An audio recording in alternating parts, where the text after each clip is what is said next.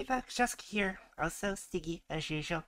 So it's day 3 of Finals for United Fight. I have been doing videos on each of the successive steps of United Fight, so OTK, or EX Plus, NM90, NM95, and today, NM100 unlocked. So let's jump into what I am running for this.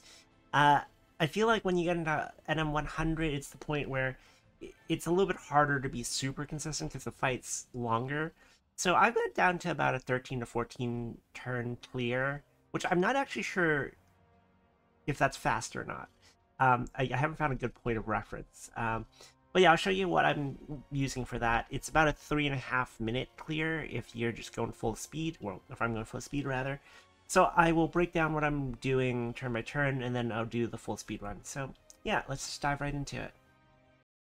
Okay, here's the team. The big shift is we went from Luchador to Masquerade, since this will be a longer fight, so the benefit of tag team falls off a little bit. Though I will say, if you are running an incredibly strong grid, like stronger than my grid, which is this for reference, then you might still be justified in running tag team, running Luchador for tag team, but I found in my case that Masquerade works out a little bit better here.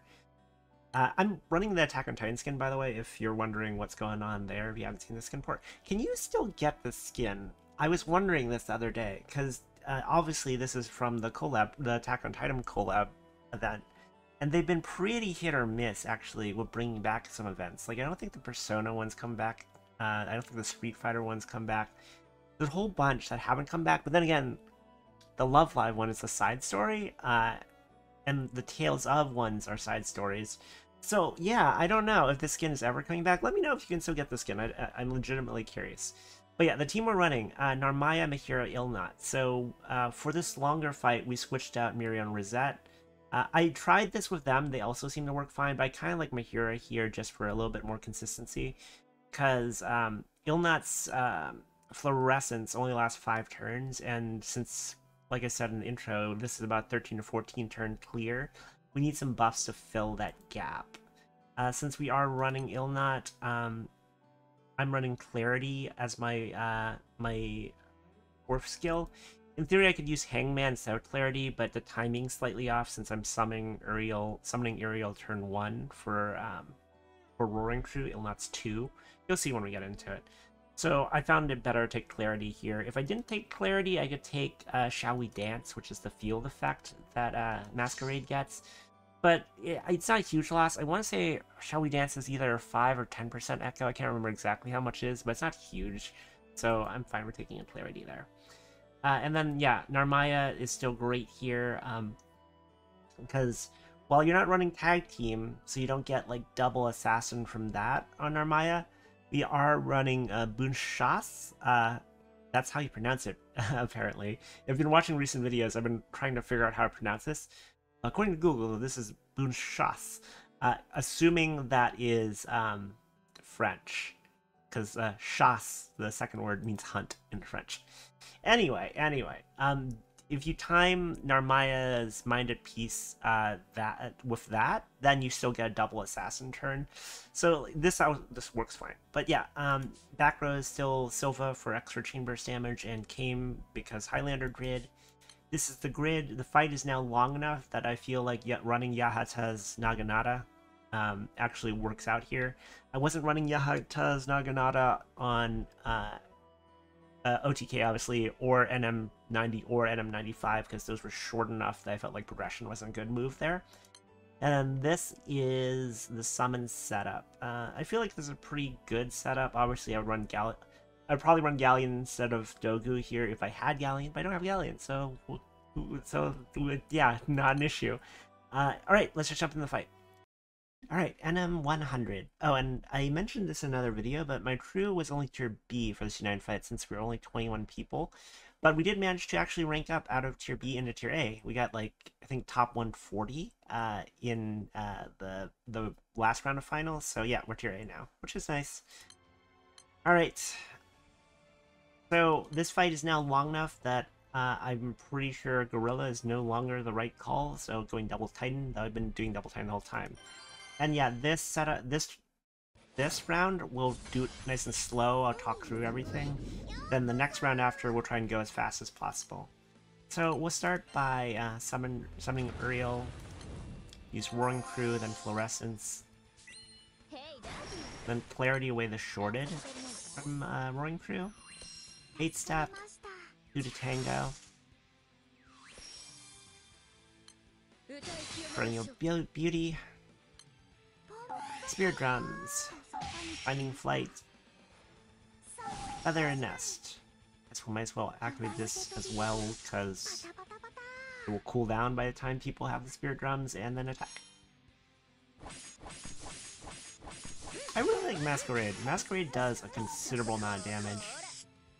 I find a main character like Ilnot works well with Masquerade because it makes makes it a lot more consistent to build Promenade levels. Same thing with Masquerade and Grand Nihan, or really anyone like that can give you consistent triples. So Apex of Nothingness and Mind of Peace to get the Assassin effect from Narmaya. I'll point something out. We're not going to use Boon Shas when Promenade is ready because it has a 9-turn cooldown. So we want to actually save it to line up with the next round of Assassin on Narmaya. So we're going to hold on to it if you're wondering about that. Again, the timing is pretty precise that we're trying to do here. There's going to be a slight variance based on crits and stuff, but this should be pretty consistent. This would definitely be either a 13 or 14 round clear. Turn clear, rather. And the 5 million counterattack damage is significant. Okay, go ahead and summon Hangman. That would dispel the attack down, which gets us some damage back. I'm really happy that Ilnot got a really good Squimsuit version. Because, like, I really like Ilnot's character, but OG Ilnot's just not that great. So I'm glad that this gives me a chance to actually use her. Because I really like Ilnot's design. And boy, saying she's pretty good would be kind of an understatement at this point. So yeah, we would be ready to use Boon Shas, I think, in a couple turns, but we're not going to. We're going to hold on to it.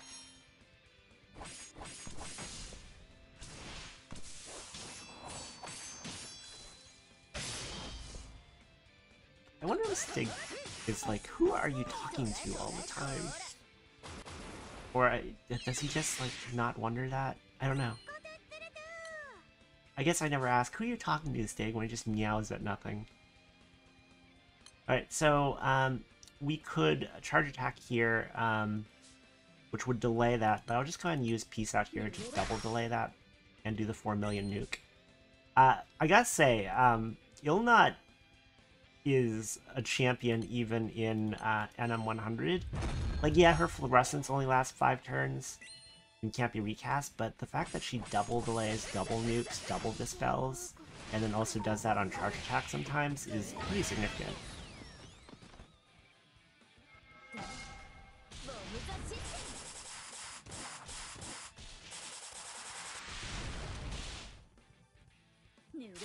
I'm looking down left because I'm queuing up an Arknights level. I got back into Arknights. Someone was like, oh yeah, blah blah blah blah, other games. I'm like, oh yeah, I haven't played Arknights in a while. So I jumped into Arknights. I also started Honkai 3rd Impact again. I also reinstalled Genshin Impact again, so I guess I'm just starting all my games back up. Ugh. People have been asking me if I quit Genshin. I haven't played Genshin in a long time. But Ball, May, essentially, the Lightning Shogun or whatever, is coming out soon, and that's enough reason for me to come back. Okay. I will say one awkward thing about this setup is sometimes she will get a charge attack off, which can put some interesting debuffs on me, and I don't have a good way to counter that right now. Just due to the way the timing works. I could probably switch out my summon, but I would have to drop. I'm not quite sure who I would drop to get a summon to deal with this. That's a refinement I'll think about. But it's not that big a deal. Like, yeah, she'll get a charge attack off here. Annoying, but really, what are you gonna do? Not that big a deal. I'm gonna save that until I get 100, Apex of Nothingness until I get 100%. Like, I could drop Belial, I guess, but that would drop my damage, so I don't know if I would drop Belial. We'll see. If I could, like, bring a Typhon to stop this, and then just not eat any charge attacks, but really, that didn't end up being that big a deal. So, Mind of Peace is cooled down 3 turns, so in 3 turns we will use Bone Chasse and push into the final bit of the fight.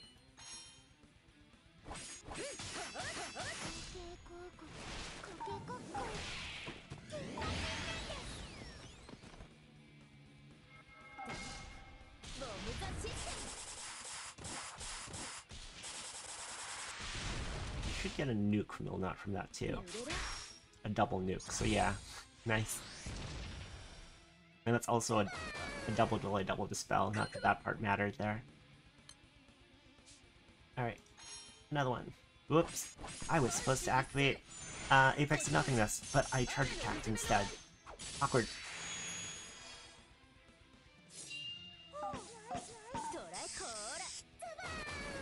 It's not that big a deal, but yeah.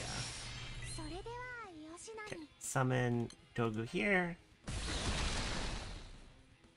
Next turn will be Bone Chasse plus Mind of Peace.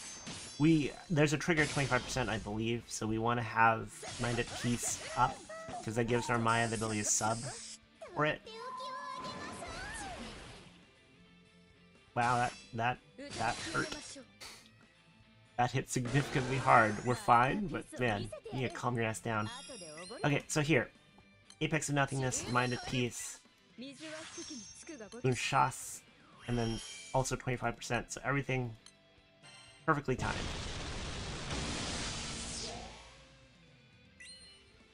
And yes, attack.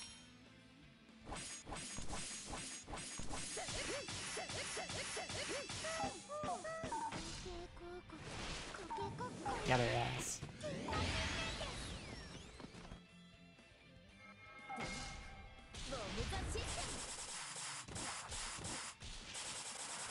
There's probably some optimizations I could do to get the 7 out of 12 turn clear, but yeah, I think this would definitely be a 13 turn clear.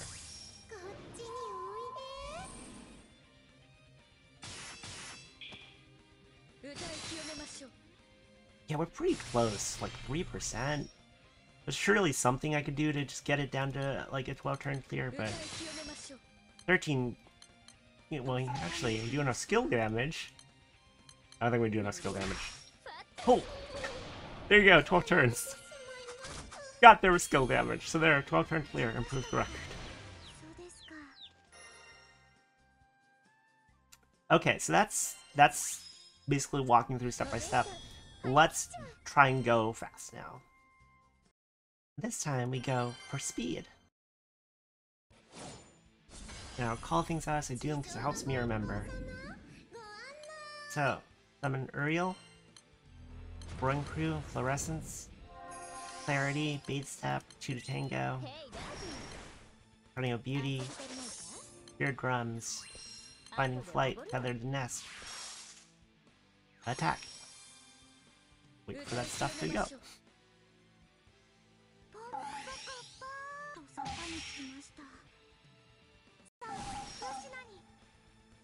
Attack refresh.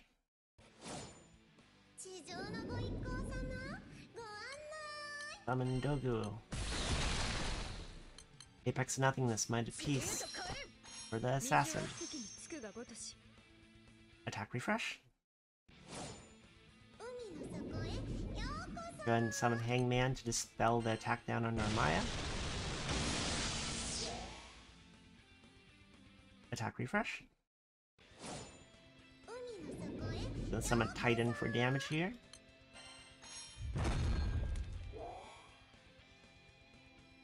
Attack refresh. Milnot should be ready to charge attack, which would delay this next, which would delay the boss so they don't charge attack. Attack refresh. Boss another turn. Oh, we gotta do a lockout, so we'll wait. attack, refresh. Go ahead and activate Perennial Beauty. Finding Flight. On the Shoulders of Giants. Peace out for the double delay.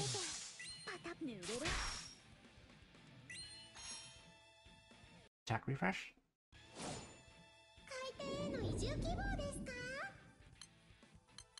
Spirit Drums. Another Nest. Beat Step. Attack, refresh. Damage charged up and ready to go. Activate. Apex of Nothingness, attack. Refresh, and that would delay because of Ilnut. Attack. Wait for lockout, I mean. Attack, refresh. I think Minded Piece will be ready next turn. So let's summon Dogu. Okay, so we should be right for 25%. We are. Minded Piece, we are exactly on 25%. Minded Piece is ready.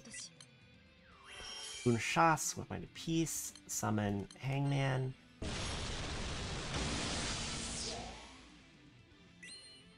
Attack, refresh. The final push here. Just make sure we get enough damage.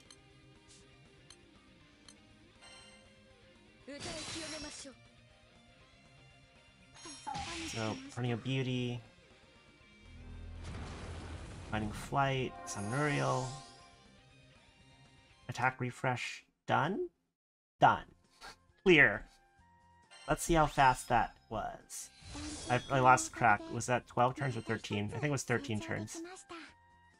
So, let's see, how fast did we go, though? That's the real question. So, battle log. So 3 minutes and 24 seconds for that clear in 13 turns. I would call that a solid, not bad. I don't have a point of reference because I don't know how fast other people are doing this, but I would call that pretty good. 3.5 minutes, essentially, for 2.5 million honor. I'll take it. Anyways, let's get to conclusions. So that's been NM100, and I just noticed my crew has now just unlocked NM150, so maybe that's the next project. But yeah, hopefully you found this interesting and helpful. Now, I'm going to reiterate the thing I've been saying throughout this whole thing. Don't fret too much if you aren't able to get it down to a 13-turn clear or 12-turn clear. Don't fret too much if you take more than 3.5 minutes. It's not that big a deal, especially for NM100, because you're doing less of those total. Like, I would say shaving off time for your OTK in particular matters more because you're doing so many of them. But, like, I'm at 64 million honors, and if NM100's 2.5 million, roughly, that's about 26 clears. So if if you take a minute longer times 26, that's still less than half an hour extra time. It's not that big a deal. But if you find like a lot of enjoyment in shaving in shaving off every possible turn, every possible minute, then like hopefully that sticky. And then hopefully this has been helpful for you, because seeing a point of reference, I think, can really help give you an idea of where you are and like where you might make some refinements. Anyway, Stiggy wants to play now, so yeah, I'll stop the video here. Like, comment, subscribe if you enjoyed this, all that YouTube stuff, and I'll catch you guys in the next one. Bye!